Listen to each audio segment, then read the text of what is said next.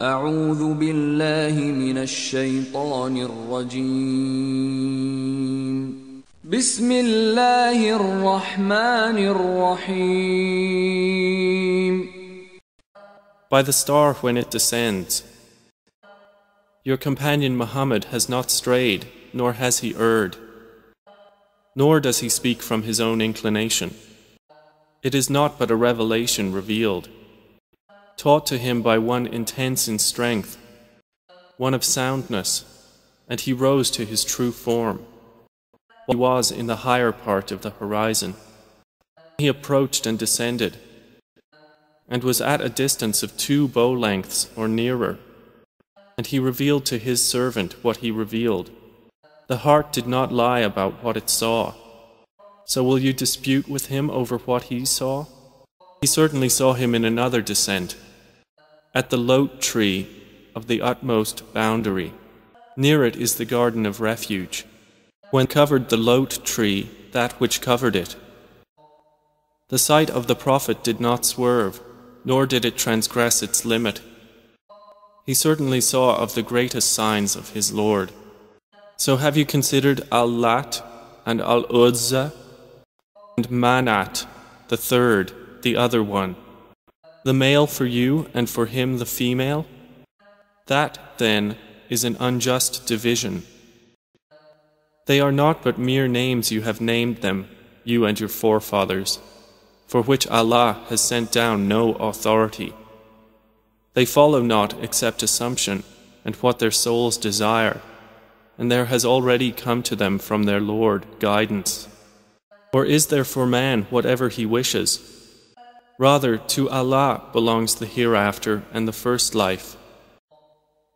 And how many angels there are in the heavens whose intercession will not avail at all, except only after Allah has permitted it to whom He wills and approves. Indeed, those who do not believe in the hereafter name the angels female names, and they have thereof no knowledge. They follow not except assumption, and indeed assumption avails not against the truth at all. So turn away from whoever turns his back on our message and desires not except the worldly life.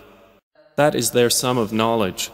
Indeed, your Lord is most knowing of who strays from His way, and He is most knowing of who is guided.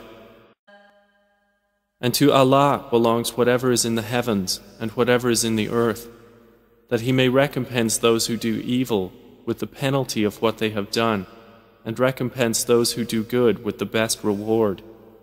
Those who avoid the major sins and immoralities, only committing slight ones.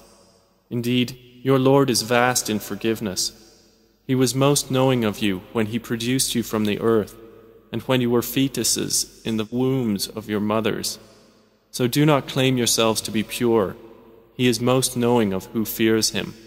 Have you seen the one who turned away and gave a little and then refrained? Does he have knowledge of the unseen, so he sees?